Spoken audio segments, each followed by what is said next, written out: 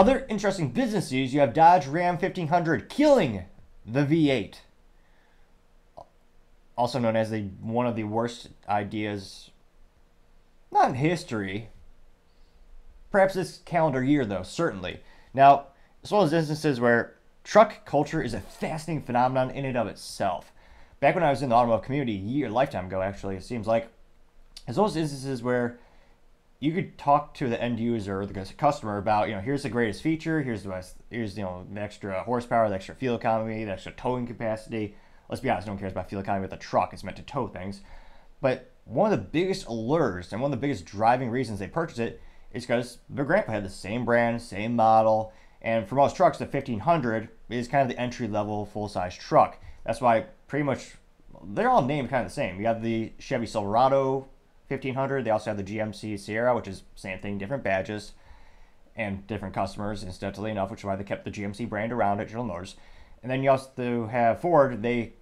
Some might say they got lazy, but they just had the Ford F-150 instead of having a 1500. And for the longest time, interestingly enough, they actually started off as being a economical, cheap farm vehicle, and now we have these trucks that are costing more than a house. And traditionally, the best trucks, well, I'll still contend to this day, they have a V8, also known as 8 cylinders of perfection. Again, I'm not a doctor, but if you click subscribe, it could cure the stuttering. And believe it or not, I do actually attempt multiple takes for some of these, believe it or not. Now, it's one of those instances where with the V8, now I'd rather have an engine that's larger and doesn't have to work as hard as opposed to having a V6, so having less cylinders, but it's having to work harder to actually achieve the same results.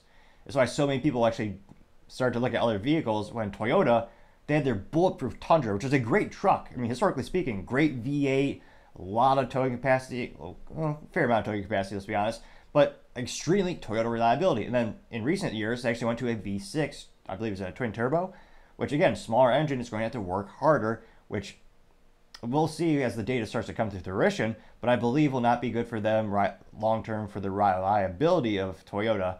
Now, traditionally, in terms of pickup trucks, though, historically, a majority of the market is dominated by the big three. Now, the big three is called the big three because they used to be the OG, or the best, as youth might say, and it was Ford, General Motors, as well as Chrysler.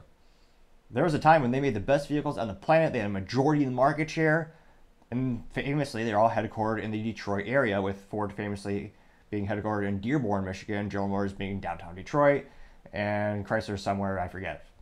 Now, interestingly enough, they specify that the Ram 1500 in 2025 the only drivetrain available, 2 trims for the new Hurricane. I don't know what hurts more, my eyes trying to read this or my tongue trying to say it out loud, but I will power through this news of the Ram pickup truck update. The options are going to be an inline 6 and an electrified version with a 3.6 liter Pentastar. So there's no Hemi, which is what built Chrysler, Plymouth.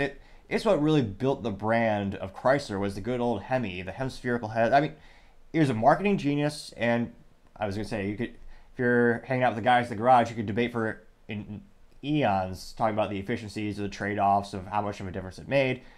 Personally, I think it was a brilliant marketing campaign because, again, Hemi, and again, there's only one brand that can use that name. It's a very brilliant marketing move, and I believe also from an engineering perspective as well. Now, they say the Hemi is gone.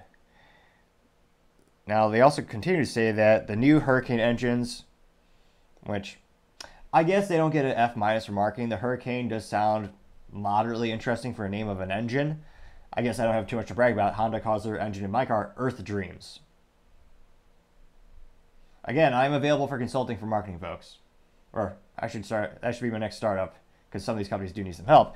Now, they noted that the standard version of the new turbocharged 6-cylinder puts out 420 horsepower and 469 foot-pounds of torque.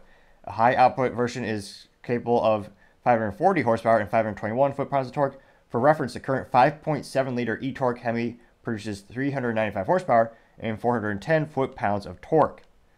The maximum towing out of the box for the new truck will be 11,580 pounds, with a maximum payload of 2,300 pounds. That will likely be the rating for the 540 horsepower trim for the 1500. The current Ram's 1500 towing max is 11,300 pounds. and a payload load of 1,790 pounds. They also noted that the 700 plus horsepower TRX is also dead, and it will be replaced by a very similar truck called the Ram 1500 RHO, RHO, which stands for Ram High Output. It's effectively a TRX minus the V8 with big tires, long travel suspension, widening fenders, and they also say the chance of the TRX's eventual return is also unknown. Now they know that the Stellantis V8 isn't completely dead, although it's not likely to be offered in the new Charger or the full-size Ram. The engines like the 3.4-liter V8 are still safe and sound in the Ram 2500. And they're also speculating that other brands, similarly General Motors, may start to have a lower or a smaller engine for the 1500 series. For now, the V8 half-ton is still around in the form of the F-150 as well as the Chevy Silverado 1500. And of course, the GMC Sierra, which same thing as Chevy Silverado, same factory, different badges. A debate for another time, perhaps. So it'll be interesting to see. Again, the engines are going to have to work harder. And don't get me wrong, we just talked about, statistically speaking, the output numbers in most of the respects are better. They're greater. Now, my concern, granted, I'm someone who buys, well, I say buys, I don't buy a lot of cars. I try to buy one car and drive it darn near forever, get a good ROI, which is why I have a Honda Civic SI with the stick shift, as all vehicles should have a stick shift by default. My concern is I'd rather have a truck with a bigger engine that doesn't have to work as hard to do the same thing. And also with the hybrid, again, personally, I would never want a hybrid for a truck, especially because, again, cars on average are less reliable than they used to be, partially because we put so much technology into them. There's so much more failure points. But I want something that'll last, a couple million miles, preferably probably. I think Dodge was the last company to offer a full-size pickup with a stick shift. So good old Dodge with a diesel engine and a stick shift, it's hard to beat, but again, they don't make it anymore, so they have to go used. It's another debate for another time, but for all the petrol heads and all the truck owners who really prefer a good old V8, the brand will help out a lot in terms of you will probably lose a fair amount of customers to other brands, GM and Ford, because they want that bigger engine. But because people are so brand loyal, especially in trucks, to the actual brand that they've known throughout the years, I suspect this will actually just increase the sales of the bigger engines and probably the more profitable Dodge Ram 2500, which they said will have a V8. So this could be yet another reason or yet another way that we're seeing a lot of these automotive companies get rid of the entry-level vehicles, or in some ways make them so deplorably unbearable no one would actually want them, so they naturally go up to the higher level trim level, higher level vehicle. So there could be a reverse form of anchoring, as sales reps might say. Let me know what type of effects you think this will have on the industry. I'd be fascinated to hear what you have to say. Thank you everyone again for taking the time to tune in today, trying to get to 4,000 subscribers by the end of November. So if you could click that button, I would greatly appreciate it. Also, leaving a comment is a great way to give feedback so I can know how to improve the channel and make the show better and better so that everyone can have fun. Also, and lastly, don't forget to take time to tell your family, tell your friends, tell your coworkers, heck, tell your enemies, tell anyone and everyone. Just stay safe and fight the good fight.